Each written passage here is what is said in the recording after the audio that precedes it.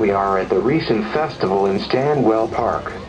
Supporters of objecting to the change from 70 Hacking River protected environment have a stand to collect submissions from the concerned public.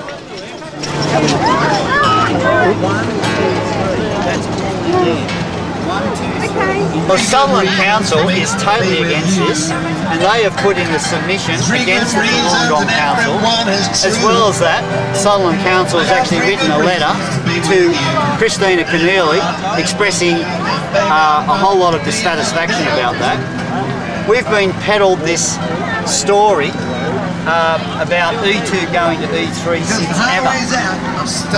The classification that everyone was asked to write about on this with LEP 2009 was a transition from 7D to E2.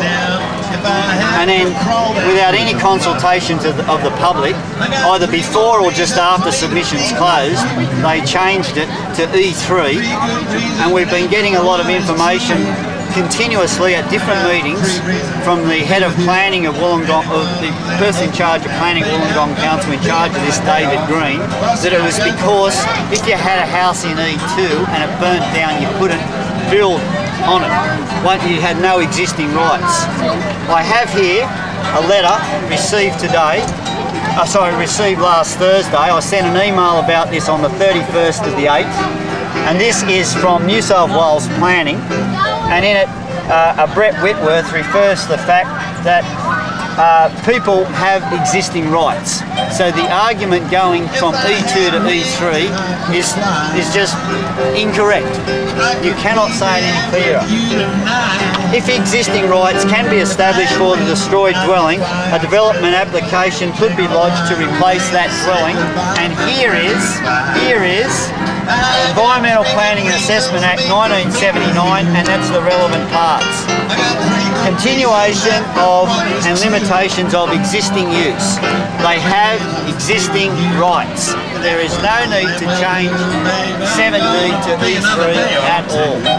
Page 6 of the Garrawarra Escarpment Strategic Management Plan, which refers to regions from Bald Hill South, talks about, on page 6,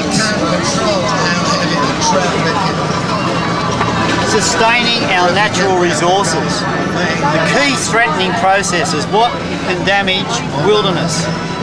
Number 1, land clearing. And all this program, all this proposed changes will have various degrees of land clearing. This will be clearing, this will be raising all sorts of trees and the understory to raising it to the ground. There'll be just complete denudation through there if it's developed the same as Langcombe 1, 2 and 3. There'll be major denudation of the region there.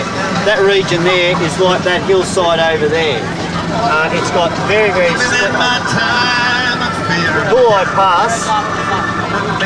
Bulleye Pass has a rise over run of 1 in 5 at best. It's 1 in 7 and 1 in 5. This road here, Garrawarra, is so steep the council trucks do not go down it. If they get a council truck down there, they can't go up it, and all the houses along Garrawarra have to take their bins to the top. So we have a road at 1 in 3 where council trucks cannot service it. This road here, if it goes in, is 1 in 2.5. This is twice as steep as Bulleye Pass. Going down here from Bald Hill, the fire trucks are coming out to rescue cars that have had all sorts of accidents on the slippery wet roads where leaves have actually touched the road surface. This would be an absolute nightmare. So opening up that would be a major problem. But just going back, that would have land clearing, this would have land clearing. If you change them from environmental zones to business district to lesser classifications where you can put more houses in, you have to get more land clearing. You get land clearing for the actual house, you get land clearing for the asset protection zone around that house. If we look at the IESM, it says main threats are land clearing, fragmentation. If you put in a highway, you fragment one side from the other. If you put in a railway with fences either side, you fragment the you actually fragment the natural movements of wildlife across that zone. And yet here in a broad scale you've got fragmentation with this very, very well vegetated region. It's as vegetated as that. You know, fragmentation there, fragmentation there, fragmentation there, fragmentation there, fragmentation there, fragmentation there. We've already got all that. The yellow bits are what they're giving back. It's very nice of them to give back what we've already got. The problem is that we're actually getting these major subtractions, which in total add up to more fragmentation. The other problem is that once these areas go to things like B6 or to RU2, there's no reference whatsoever to it being an environmental zone again. There's a golf driving range there, there's a nursery next to it, there's a daycare next to that, there's a number of businesses along here in an environmental zone. So they conduct their business knowing that they're in an environmental zone and that places limits on them. B6 is classified as a business corridor, yet it is just across the road from the special water catchment area of Garrawarra Dam. So what is a special catchment area? Right, well here we are.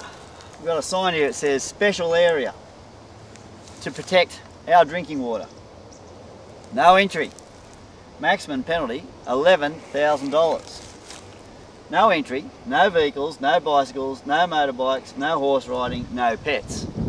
In short, Sydney Water doesn't want you in there, with good reason. This is the catchment for our drinking water. This represents an eastern part of the Garrawarra catchment system.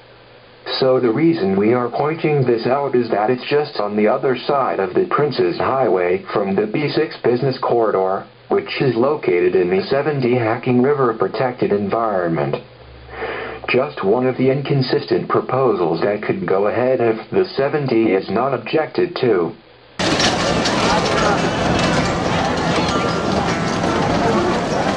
Here you see just some of the submissions collected at the festival.